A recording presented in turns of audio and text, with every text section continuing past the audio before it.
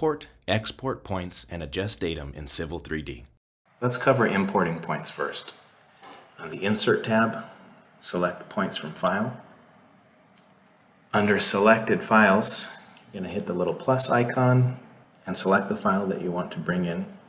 To add a CSV, of course, you need to make sure that the files of type is set to CSV. You'll see that there are other options there like text files, etc. CSV or comma-separated value is our typical go-to. Then hit Open.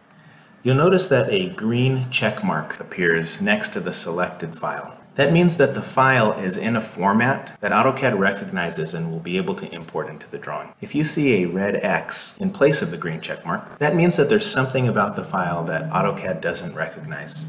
Some of the typical issues that you'll run into there are files that contain a header line that has text instead of point values, or alphanumeric points. Civil 3D points can only be created numerically. AutoCAD doesn't accept alphanumeric. So if you have alphanumeric values in the point name column of your CSV or other type of point file, AutoCAD won't be able to bring it in. You'll need to go into the file, select the alphanumeric points, and change their name to some numeric value that AutoCAD can understand.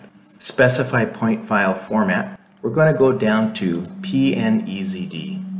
The P is for point, N is northing, E is easting, Z is the elevation, and D is description. So that's point, northing, easting, elevation, description. And it's comma delimited, which makes sense because we're using a CSV or comma-separated value file. Once the file format has been selected, you'll see a preview below. It just shows you how your data is going to be imported so that you can verify that everything looks correct. Now I could just hit OK, or if I wanted to add these points to a point group, I could do it here as well. If I click Add Points to Point Group, it gives me a list of the available point groups, but I want to create something new. So I'll go ahead and hit the point group button to the right, and I'll create a new point group called Topo and Control.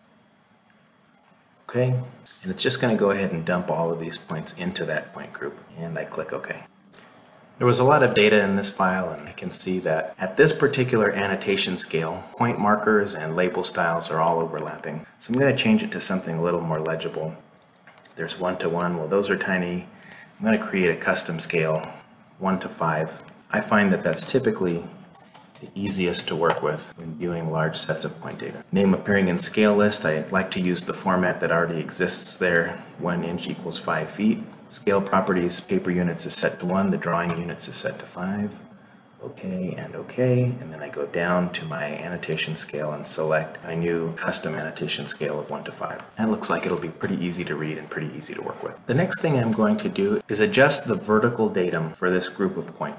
What's a scenario in which I might need to do that? Well, although working from final control values is always preferred, sometimes we collect or create data working in an assumed datum.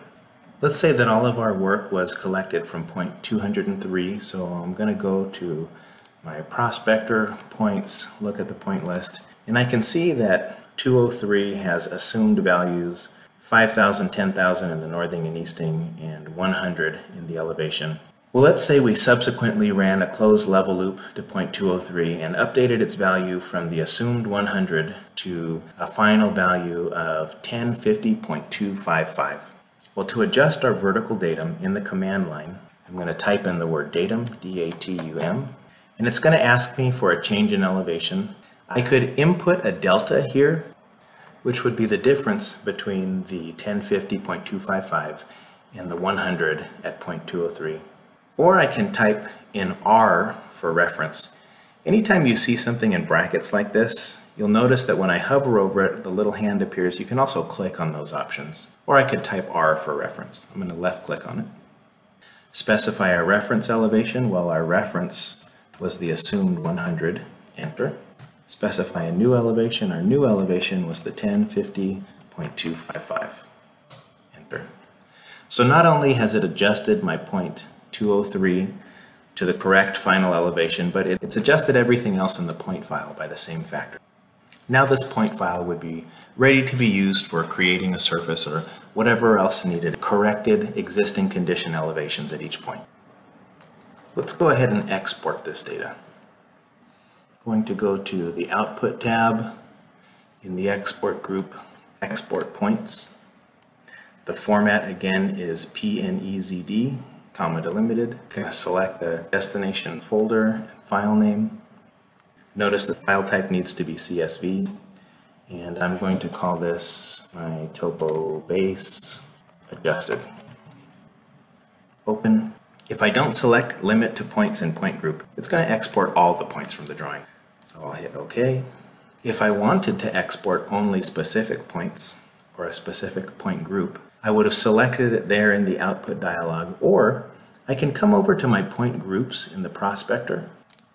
Let's go ahead and make a new group that contains only the control, include numbers matching 1 through 999 because I know which range the control is in. Apply and OK. I'm going to review that group. Yep, there's my control. I can right-click on that group, and from this quick menu I can also export points. When I do that, it takes me back to the export points dialog. Format is still PNEZD, and you can see that it's pre-filled limit to points in point group, and that point group is set to control. I'll say OK, and the file name, I'm going to say control adjusted.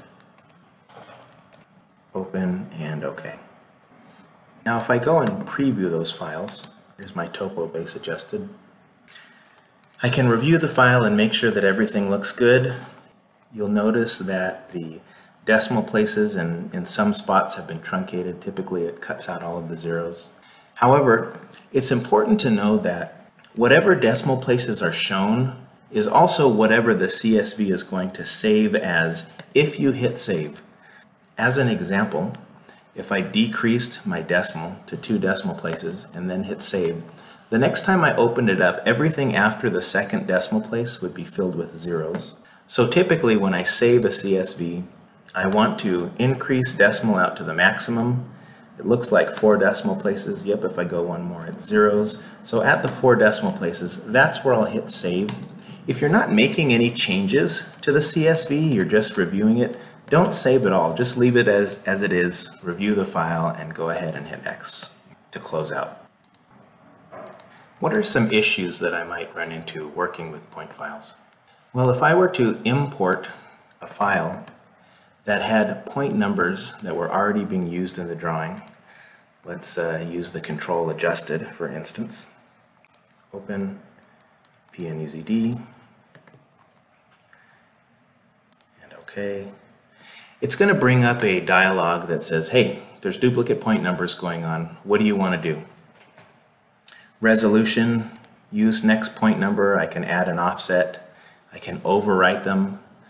Merge, I can't think of any instance in which merge is the right move. Sequence from, or use the next point number. I'm going to go ahead and add an offset of 1,000. So these points will come in numbered just like they are in my point list over here, but they're going to be 1,101, 1,102, 1,303, and so on. Okay. Now in my control group, I could go to the properties of my control group, and I could change my include range. In my with numbers matching, I can add 1,101 through 1,303. Apply and OK. And now in my control point group, I can see that the duplicate numbers which I brought in have an offset of 1,000 added to them, and they're included in my group. It looks like one of my point groups is confused again, so I'm going to right-click on it and update, and now it's been updated and it's ready to go as well. Thanks for visiting LeanSurvey. There are plenty more best practice, quick tricks, and tip videos on the way. Be sure to like, leave a comment if you have recommendations for content, and click that subscribe button for more.